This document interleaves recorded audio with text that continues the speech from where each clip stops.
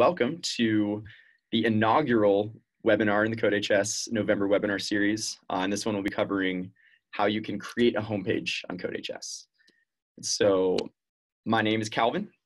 I'm a software engineer at CodeHS, and I built a couple of the courses on CodeHS as well, so you might recognize my voice from AP Computer Science Principles or Web Design. But today, I'll be walking through how we can create our own websites, create our own homepages on CodeHS. And hosting this webinar with me is Emily. Emily, you want to go ahead and introduce yourself?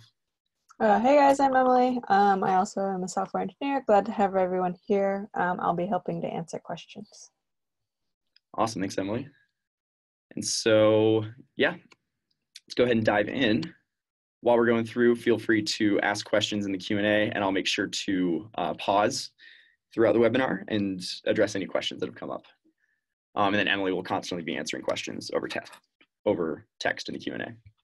And so this is our agenda for the webinar. We're going to talk about what exactly is a homepage, what do we mean when we say create a homepage. We'll talk about creating our homepage on CodeHS and how CodeHS allows you to do that. We'll actually dive in and create one ourselves, and I'll do a little demo of how to do that on an actual CodeHS account. If you want to log into CodeHS in the meantime, you can follow along the steps that I do, and you can create your own homepage so you have something to reference and come back to. Also, this webinar is being recorded, so if you want to come back and watch this video later, that will be available, and Claire will send out a link to that. And if you missed the webinar, if there's someone you know who maybe wants to see the webinar, this will be available even if you weren't here in person. So yeah, and then we'll finish off with some questions. So right off the bat, what is a homepage? What do we mean when we say homepage? So the term homepage here, really we're just talking about a website. So a lot of times a homepage is kind of like your personal portfolio page, or it's kind of this just a single web page you put up that can be about yourself. But really what we're providing is the opportunity to build an entire website, more than just a single web page, but the first web page you come to when coming to this custom website is going to be called the homepage. And so it's a website built by you or built by a student, and it's hosted on a domain of your choosing. And so it's going to be hosted on a subdomain of codehs.me. And so codehs.me is a domain that's owned by CodeHS. And when you own a domain, you actually own all subdomains as well. So www.codehs.me, calvin.codehs.me, emily.codehs.me. These are all available, and you or a student can actually claim one subdomain of codehs.me, and then that will be your personal website. And then once you've claimed that subdomain, you can start writing HTML and CSS code to build a website at that location, at that domain on the internet. And then that is now a real URL. That is a URL you can share with family and friends, put it on your resume, and this will be a publicly available website. And so this is important to note too, is that the website is public. This isn't something that's behind a login wall or anything, or that you need to have a CodeHS account to see. This is a real website that you're putting on the internet for anyone to see. And so this is a good opportunity to discuss things like personally identifying information with students, and have them think about, what kind of information should they be putting on their own website, keeping in mind that this is public. And so you really don't want to be putting, your email address or your home address, these kind of things on the internet. You should be careful about that. So for example, here are some codehs.me homepages that people on the team have made. So we can actually view mine. This is calvin.codehs.me. And so we see this is a real URL. I could share this. This is just a publicly available web page. Notice too, it says not secure. So you don't actually have to worry about that. That just means that the website is being hosted over HTTP rather than HTTPS. The reason you would want to use HTTPS is if you're building a website that involves sensitive information that needs to be encrypted. So things like passwords and credit card information. Since this is just a basic homepage, it really doesn't matter. We don't need to host it over HTTPS. And so you don't have to worry about that, but that's an interesting opportunity to teach about too, is the different protocols, HTTP versus HTTPS. This website is hosted on HTTP. And so we can see I made a little web page, just kind of talked about myself, made a calendar. It's really, this is a good kind of sandbox for students to practice the HTML and CSS skills that they're learning in some of the CodeHS courses, or maybe that they're just going off and learning on their own. And it's an easy way to put all of that code, all of those web page code that you're writing on the internet really quickly and easily without having to actually go out and buy a domain name and buy a web server and put all those files there. Let's check out a couple others. Let's check out Emily's. There we go. It's Emily's birthday. Say happy birthday, Emily. And then this is Jeremy's. Jeremy's got a really cool one. He's got some JavaScript running on the page, so you can actually hover over these things and get some interaction on the web page. And another thing I wanted to point out, which is cool, is, like I said, this will land on one web page, which is your homepage, but it doesn't stop there. You can add as many web pages as you want to this website. You just have to specify a specific URL for that page. So for example, it was my friend John's birthday recently, so I made him a web page called hbd.html. If you go there, it just says happy birthday, John. So that's an example of another public web page that I've put on in addition to my homepage. Okay, let's get this full screen again. Are there any questions so far about what we mean by homepage and what a homepage is? Let me see if the Q&A is going. Okay, cool. Looks like Emily's answered a question. Yeah, so if you have any further questions, go ahead and post those in the Q&A and Emily will answer those for you. But let's move on to, now that we know what a homepage is and what kind of things we can put on it, how do we go about actually making a homepage on CodeHS? And so creating a homepage is pretty simple. It lives in your sandbox. And so the sandbox is the CodeHS area outside of any curriculum, outside of any courses. It's just a space for students to start building a new program or a new website from scratch.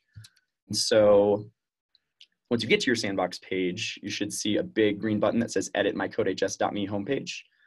And when you click on this, if you haven't already, you'll be prompted to set your CodeHS username. And your username is the same. Your username is how you claim a subdomain of CodeHS.me. So that's why mine is calvin.codehs.me, but you can set your username to anything. It could be horses or cats or California, whatever. And so you're claiming that website, you're claiming that subdomain of CodeHS.me by setting your username. Once you click that, you'll be taken into the code editor, and that's where you'll be writing all of your HTML and CSS code that make up the actual web pages. So are there questions about that, about how to get to the sandbox and how to start creating your homepage? Let's check the Q&A. Yes, this is available on free. This is not a paid feature of CodeHS. But yeah, Emily will keep answering your questions over text. Emily, chime in if there's something I should speak out loud, but otherwise we'll just have those questions over in text in the chat. And with that, let's go ahead and— Wait, Calvin? Yeah. Do you want to just quickly go over navigating to the homepage again? Yeah, so we'll do that in the demo. Okay. Yeah. So yeah, with that, let's try. Let's actually dive in and create a homepage. And if you want to log into CodeHS and follow along, you can definitely do that. And yeah, Claire's posting some articles as well. That'll give you step-by-step how to get to your homepage. And so this is just a fresh teacher account that I've created. I don't have any sections yet. I don't have any students. But you should, when you first log into CodeHS, this is the page you're taken to, your teacher page. From any page on CodeHS, you should be able to get to the sandbox just in this top left corner here. And so I'm going to go ahead and click on my sandbox. This is the same for students as well. They'll always have that sandbox link right there in the corner. And so I have a fresh sandbox right now. I can make as many programs as I want here of any kind. So, you know, just for example, I'll make a little test program. So we can make JavaScript programs in here, Java, Python, HTML, and some others as well. So we're going to be working with HTML. If we create a program through here, that's just creating a program within CodeHS that only the student or teacher would be able to see, unless the student shares it. Instead of creating a new program that would appear in this list down here, we're just going to go ahead and edit our CodeHS.me homepage. And so when I click on this, you'll see that I'm prompted to change my username, and that will be my username.codehs.me. This is how I'm claiming that website on the internet. And so this is my username right now. I'm going to go ahead and change this to, I wonder if cats is taken. Let's make a website about cats. Oh, it's taken. Let's make one about dogs. Taken. Oh my gosh. Let's make, oops. What if we make one about penguins? Sweet. All right, so penguins username was not taken. I claimed that domain. That's an interesting thing too about real domains is, you know, once one person has it, they have it. That's why there's not two facebook.coms or two google.coms. So now I own penguins.codehs.me, and I can go ahead and make a web page at that location. So it's been set. It's going to take me into my code editor, and this is where I'm actually going to write the code that builds penguins.codehs.me. And so you'll see there's a few things here. This is where we're actually going to write our HTML code. Over here is the file explorer. Right now there's just a single file, index.html. That is the default page. That is the place where if I either navigate to penguins.codehs.me or penguins.codehs.me/index.html, those will both take me to the same place. So by default, index.html is the first homepage that appears on this website. And if I want, I could actually create another one. So we can make a little about.html. Now this is also available on that same domain. I just have to do /about.html. But let's go ahead. And yeah, you can create as many files as you want. You can't actually delete files because we don't want students losing their work accidentally. And so, yeah, as many files as you want, as many web pages as you want. So here is where it's good for students to have some knowledge of HTML and CSS already, even just HTML, no CSS. And so this is a good place for students to apply what they're learning in some of our courses, including CS principles, computing ideas, web design. These are all courses that touch on how to build a CodeHS web, or how to build a web page. And this is just a place to make it public. So I'm going to go to my docs and check out the HTML file skeletons. This is kind of the starter template for any HTML page. I'm going to just copy and paste this into the editor. So we're saying, you know, our page has a head and a body. We want page title to be "Welcome to my homepage." And here we'll just say, this is a page about penguins. So we can test our code out here. And if we want to actually view the website, we can either click this link or see homepage in a new window. So can everyone see this? I'm assuming everything is still working.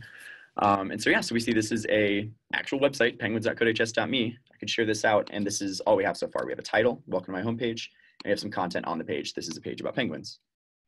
And it's really as simple as that. So now we have a live page we can start putting things on.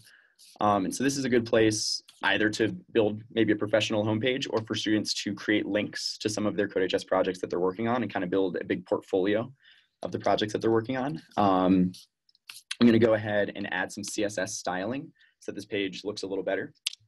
And we can show how we can do that by creating a CSS file. Add a new file to my little homepage project called style.css. And here's where I would write some CSS code to define kind of what colors and sizes and styles should be on this web page. So we're going to make it so that all H1 tags, which is a header tag, have a font size of 24 pixels and have a color of red. Actually, let's make it a color of white. So it's not going to show up unless our body also has a background color of non-white. So let's make that light blue. And so I have some CSS rules, but I haven't actually used style.css yet on my index.html page. And so to make sure that these styles apply to this page, I need to actually link to it here in my head. And so if I go to docs, should be a section about adding CSS to an HTML page. We can either make a style tag and just type all the rules in there, but it's a bit cleaner to use this external CSS, keep all your CSS code separate from your HTML code. So we just when we have that file, we can just link to it. And mine is called style.css. So now if I run this, awesome. It's an H1 tag.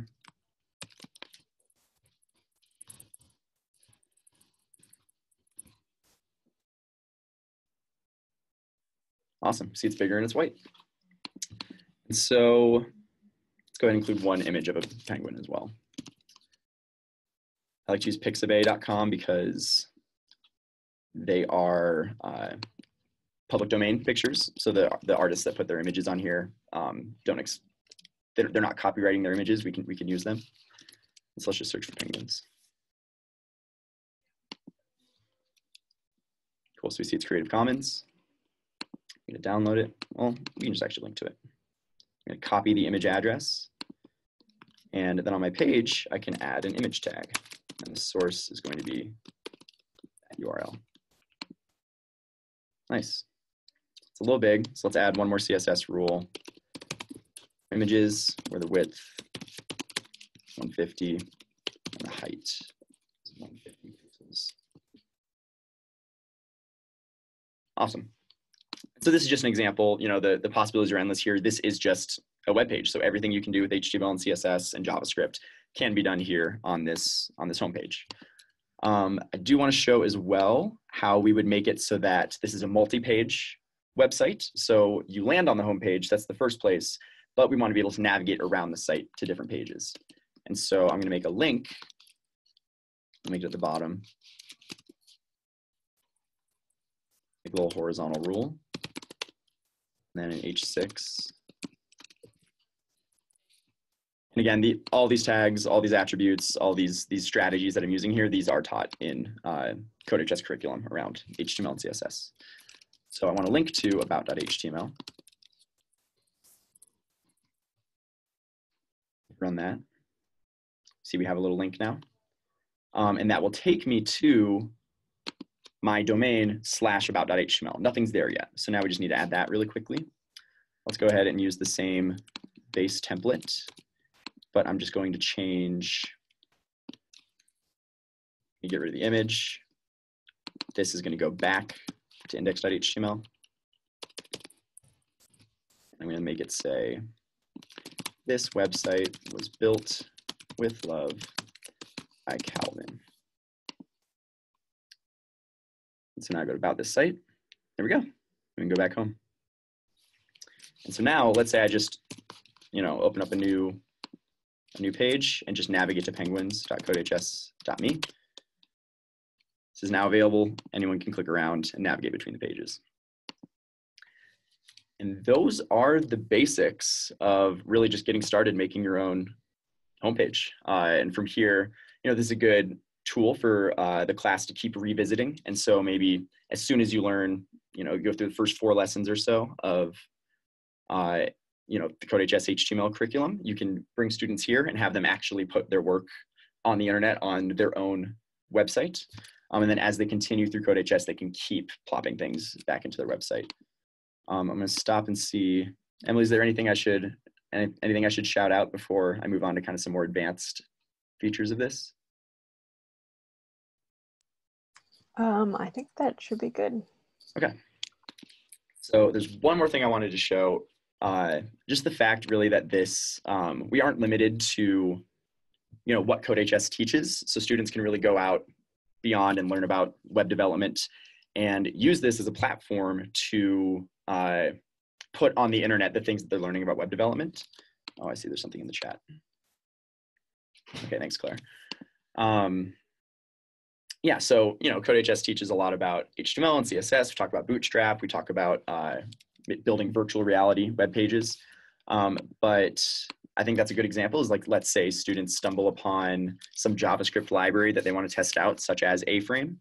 And so if you're unfamiliar with A-Frame, that is a JavaScript library that makes it so that you can build virtual reality worlds using HTML, which is really cool. And we do have some curriculum around A-Frame. We have, if you go to codehs.com/VR, you can find our virtual reality course and build some virtual reality worlds there. But I want to show how we can just link to it from our homepage. We can put this on the internet really quickly. And so if I link to, I've got a couple lines here, and I'm going to say, view my VR world. Now I'm linking to another place on this site called vr.html. I need to make that page.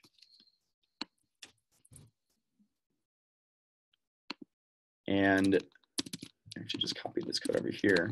So I'm going to copy in what I wrote earlier. So all this is doing, it's the same thing we saw before, but in the head, I've just included this external JavaScript library from A-Frame. And you can go to aframe.io to check out, other things you can do with A-Frame. It's just one example, building a VR world. But I've now included this script in my head, and what this does is it's kind of like an import statement. It's making it so that I have a brand new set of HTML tags to play with. So rather than just H1s and A tags and P tags and image tags, I now have things like an A scene and an A sphere, or an A box or an A plane. And I can actually build these three-dimensional shapes, and the JavaScript library just kind of takes care of building it a VR scene out of this. And so let's try this out. I'm gonna run this. I'm gonna view my VR world. Look at that. That takes me to a new page. I can kind of navigate around. So this is something separate. This is just kind of an advanced example of what you could do with this. But yeah, we have a lot of lessons around how you can build VR worlds as well. And so that this can all be tied together. Everything students are learning on CodeHS can all be kind of built together and put in this one portfolio homepage. Let's check this out. Nice. Go back. And yeah, just like that. And in, no time at all, I've built a real website on the internet.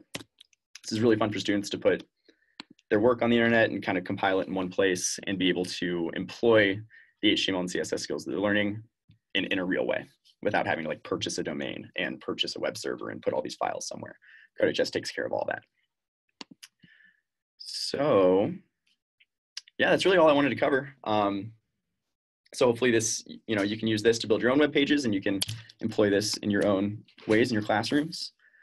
With that, yeah, are there any final questions? Anything we should cover? Do you want to cover a bit about uploading images and also embedding your own code from CodeHS? Yeah, we can cover that. So let's go back into the editor. And this generally isn't necessary. You can use any internet image on your homepage, but let's say you have an image that it doesn't exist somewhere on the internet, you want to upload it. CodeHS actually provides a way to do that. So let's say instead of, let's actually visit this image.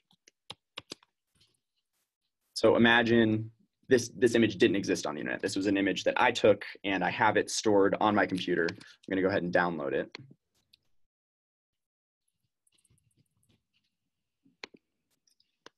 Now I have it downloaded, and imagine a world where that wasn't on the internet and I needed a URL for my image source tag. What I could do is just go over to the More tab here, and there are a couple options here. One of them is upload. So I'm going to click upload, and from here I could take a webcam picture, take a webcam video, record my voice on the microphone, or I could just upload a file right from my computer. And I could use, and what the result is from any of these is a CodeHS URL that you could use in your program or on your web page.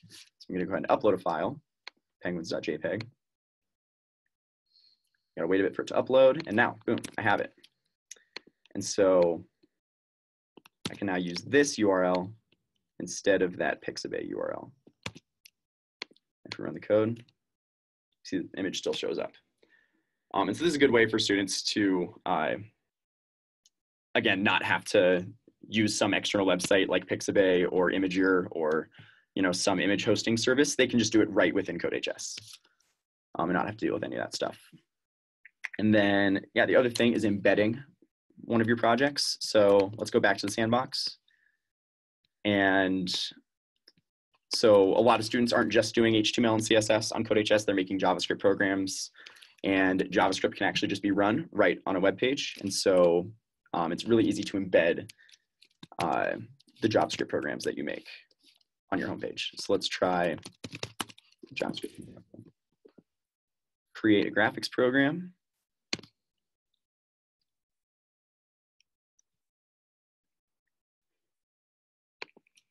And all it's going to do is have a ball that bounces around. So in start, I'm going to make a new circle of size 25, radius of 25. I'm going to add it to the screen. See if that works. Cool. Let's set its position to 50-50. Awesome. And now I'm going to set a timer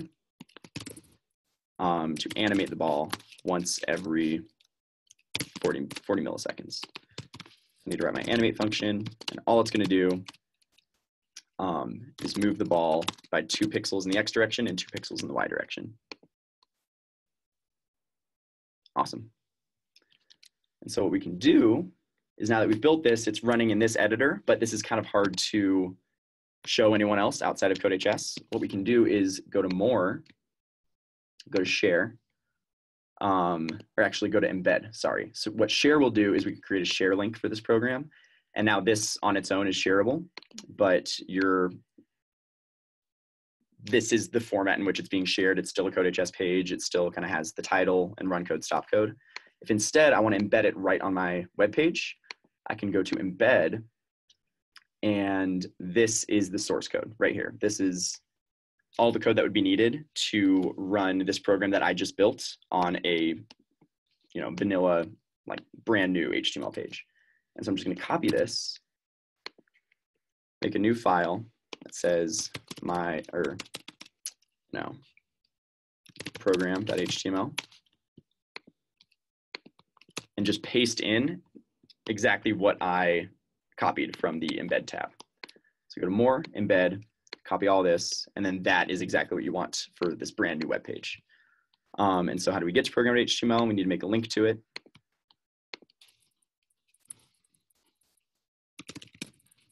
The link to program.html, view my JavaScript program.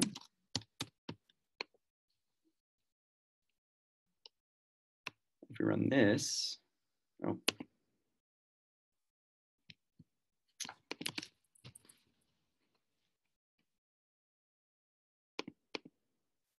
There we go. And so we can actually check this out. And there we go. And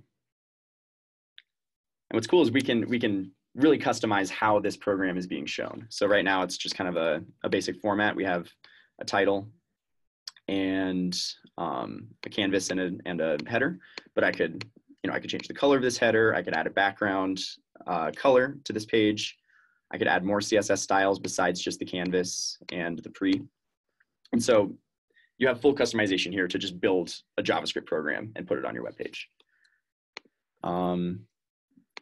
And you're not limited to just that one. You can keep, for every new JavaScript program I make, I can follow a similar process and just build this full portfolio on my homepage.